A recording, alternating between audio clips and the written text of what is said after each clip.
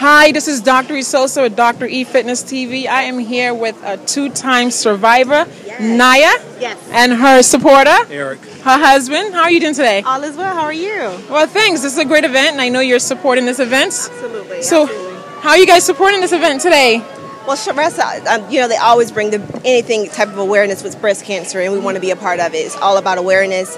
And, my husband, same thing. He's always about helping the community and just bringing awareness. How did your story affect helping and being part of this? Can you kind of give us a little bit about what you went through? Sure. I was 27 years old when I was first diagnosed. I moved to Atlanta. I didn't know a soul here, so I didn't have any type of support system. I felt alone.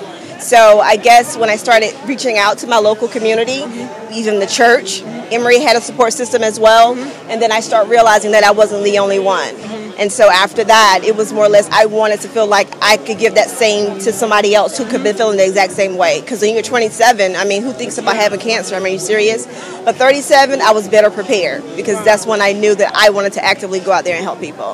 And Ashley Charger Pink was the first time her talking about it. Yes. It was the first time her talking about it, and when she finally opened up, that's when she felt that, okay, well, this is the right thing to do. Now she can actually reach out to younger girls who probably scared, too, to talk about it and stuff. So this was actually her first event that she opened up about it. I did. I was ashamed. I was really ashamed. It shouldn't be, but I tend to find people are ashamed of that. Yeah, I did, because I'm always known as being boss lady, always taking care of business. Bam, bam, bam. Yes, and so when I was going through treatment and you lose your hair and you're losing the weight, I just felt like I wasn't myself. So when I turned 37, we started a movement called Too Fabulous for Cancer. And what we do is we help cancer patients still look good during the process. Well, you know what? You are still boss lady. Doing this is boss. Absolutely. Absolutely. And as a supporter, because surviving it is one thing, but being there with someone you love, how is that?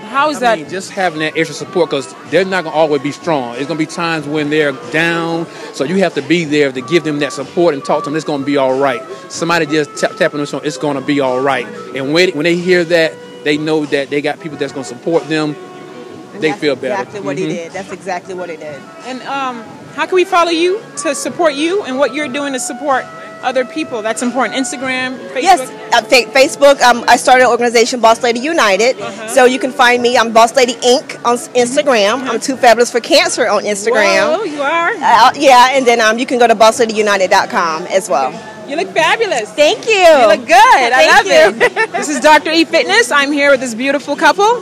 Thank you. Stay tuned. We love ya. Yes.